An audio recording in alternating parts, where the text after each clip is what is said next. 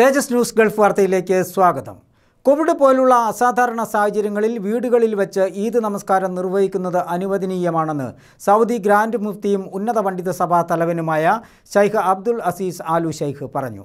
വിശ്വസനീയമായ ചാരിറ്റബിൾ സൊസൈറ്റികളിലൂടെ പെരുന്നാൾ ദിവസത്തിനു മുമ്പായി ഫിത്ർ സക്കാത്ത് വിതരണം ചെയ്യണമെന്നും കുട്ടികളോടും കുടുംബത്തോടും ഒപ്പം കൂടുതൽ സമയം ചെലവഴിച്ച് സന്തോഷവും ആഹ്ലാദവും പങ്കുവെക്കണമെന്നും ഗ്രാൻഡ് മുഫ്തി മാതാപിതാക്കളോട് അഭ്യർത്ഥിച്ചു.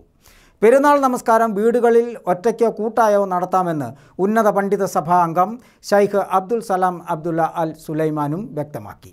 അതേസമയം കൊറോണ വ്യാപനം ഗൾഫ് മേഖലയിലെ ജനജീവിതത്തെയും സാരമായി ബാധിച്ചിട്ടുണ്ട്. പ്രതിസന്ധികൾക്കിടയിലും സൗദിയിൽ ഇന്ന് മാത്രം 3026 പേർക്ക് കോവിഡ് നെഗറ്റീവായി എന്നുള്ളത് ആശ്വാസം പകരുന്ന വാർത്തയാണ്. ഇന്ന് 8 ആളുകളാണ് സൗദിയിൽ മരിച്ചത്. 2563 പുതിയ കേസുകളും ഉണ്ട്. സൗദിയിലെ ആകെ കൊറോണ മരണം ഇപ്പോൾ 320 ആയിട്ടുണ്ട്.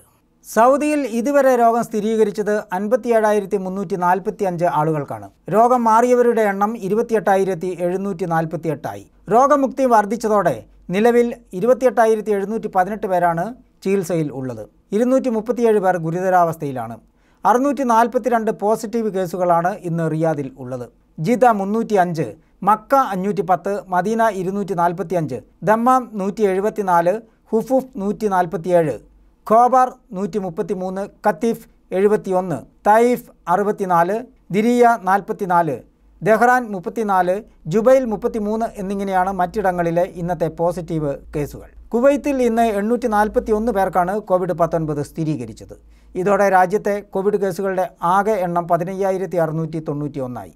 പുതിയ രോഗികളിൽ 232 പേർ ഇന്ത്യക്കാരാണ്. ഇതോടെ കുവൈത്തിൽ കോവിഡ് സ്ഥിരീകരിച്ച ഇന്ത്യക്കാരുടെ എണ്ണം 5035 ആയി. കഴിഞ്ഞ 24 മണിക്കൂറിനിടെ 6 പേരാണ് കുവൈത്തിൽ കോവിഡ് ബാധിച്ച് മരിച്ചത്. ഇതോടെ രാജ്യത്ത് കോവിഡ് മൂലം മരിച്ചവരുടെ എണ്ണം 118 ആയി. ഖത്തറിൽ പുതുതായി 1365 പേർക്ക് കോവിഡ് ബാധ സ്ഥിരീകരിച്ചു. ഇതോടെ ആകെ രോഗം സ്ഥിരീകരിക്കപ്പെട്ടവരുടെ എണ്ണം 33,969 ആയി. പുതിയ രോഗികളിൽ കൂടുതലും പ്രവാസികളാണ്. 1436 പേർ നിലവിൽ ആശുപത്രികളിൽ ചികിത്സയിൽ കഴിയുന്നുണ്ട്. ഇതിൽ 172 പേർ അത്യാഹിത വിഭാഗങ്ങളിലാണ് കഴിയുന്നത്. ബാക്കിയുള്ളവർ വിവിധ ക്വാറന്റൈൻ സെൻ്ററുകളിലും. അതേസമയം ഖത്തറിൽ 529 പേർക്ക് കൂടി രോഗം ഭേദമായിട്ടുണ്ട്. ഇതോടെ ആകെ അസുഖം ഭേദമായവർ 4899 ആയിട്ടുണ്ട്. ഗൾഫ് ഡെസ്ക്, തേജസ് ന്യൂസ്.